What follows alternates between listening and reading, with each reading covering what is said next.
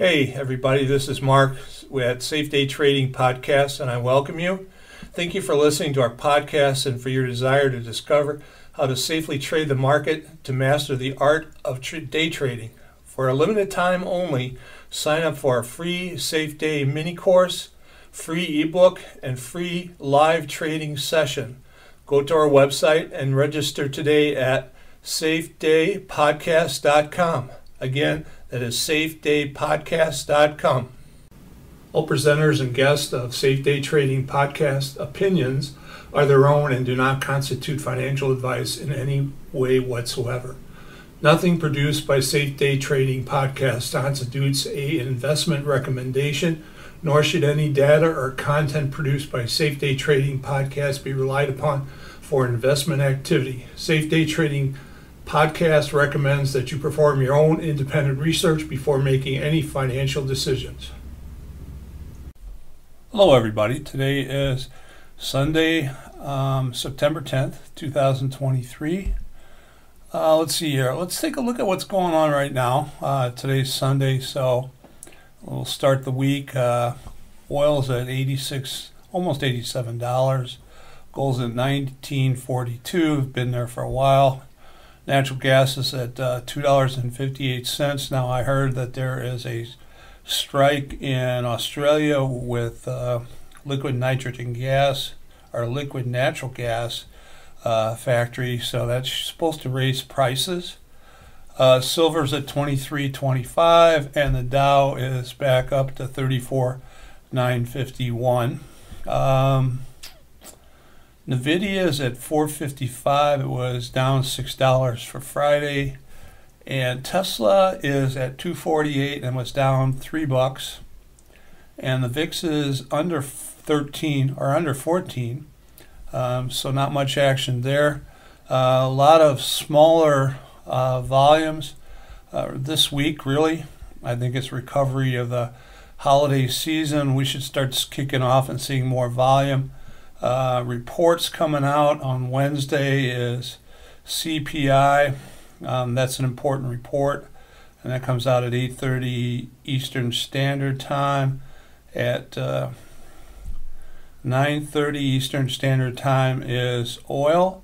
On Thursday, we have the PPI report coming out at 8:30, and natural gas coming out at 9:30. A lot of questions right now about what's going on in terms of interest rates.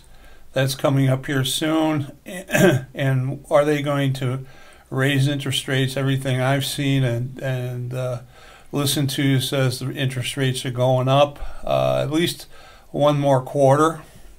And then maybe stop there. Having a hard time controlling inflation. We really don't know what inflation is anymore. They've changed numbers around so much, so it's difficult to say. Good news is it looks like the Ukrainian advances have stopped and stalled. Looks like they're starting to possibly talk about freezing the conflict, which will be good news. Terrible losses on the Ukrainian side. I feel for them, and I hope that they can recover in terms of what the government has done to them. But, we'll have to see what happens there. A lot of crazy stuff going on. I think that September is going to be an interesting month in terms of what may or may not happen. It looks like the administration is kind of melting down as well. And just crazy stuff going on. As you all know, I don't know if I don't watch mainstream news anymore. It's just too crazy, and it's not trustworthy at all. So look at the numbers. Going to be trading oil, gas, and gold tomorrow, and probably Tesla. Looking forward to making some profits. The reason I haven't been talking much on Thursdays is I don't really have a lot to say. We can go through the numbers a little bit and have a 2 or 3 minute interview. but there's just nothing going on. All I see is everybody's talking about, things are changing and getting worse and getting better, blah, blah, blah, but no real changes in terms of things getting worse. My expectation is things are going to go down, but every time I have that expectations, things don't. And because of that, I'm okay with it, and we'll just have to wait and see what happens. Hopefully we will nothing will go down, it all goes back up, and we'll have this bull market continuing to go back up, but I don't know. I don't think most of the talking heads that I listen to know it either. All they're doing is